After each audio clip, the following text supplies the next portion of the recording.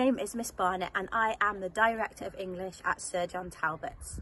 This open day video is going to be in 3 parts.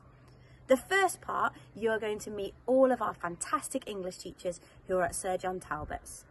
The second part, Mrs. Leek, our poet in residence, is going to read you a poem that she has written all about the studying of English at SJT. And finally, Miss Morgan is going to present you Year 6 students with a challenge to complete before you start with us. So let's go inside and meet the team.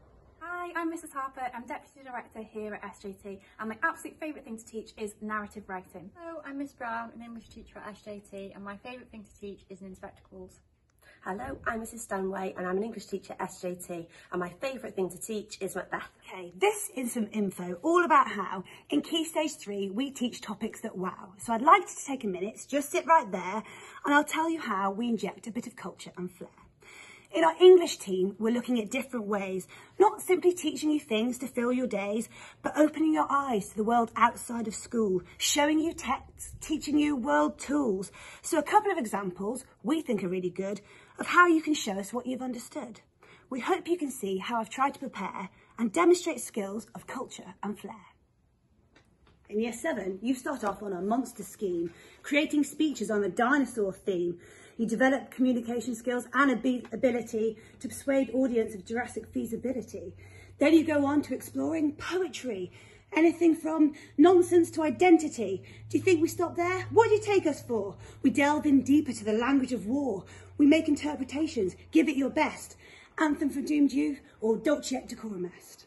Onto our thriller scheme where we read a weekly story. Here that you'll find some are mysterious, some are gory. You're challenged by tales from different times and years, complex vocabulary creating suspense, tension, fear. Then write your own piece as we think it's only fair. And of course, you'll exhibit a bit of culture and flair. Year 8's Perfect World is our transactional scheme. You'll learn about communicating on a housing theme. We'll dip into hot topics that make you think, contemporary issues with a real world link. You'll demonstrate how to talk and persuade, to make people consider the choices they've made. At the end of it all, you'll be without compare to show off your talent with culture and flair. Next, Of Mice and Men is here to open your minds, to see how stories and their context are entwined. Racism, segregation, how societies rise and fall, and how literature like this is a window to it all.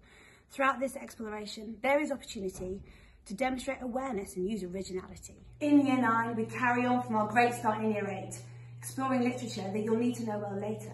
Capitalism, socialism, class and greed, power, the supernatural, characters doing the deed. Not just writing essays, but you get to pick many different ways to help the key facts stick. So Key Stage 4 and beyond, you're nearly there.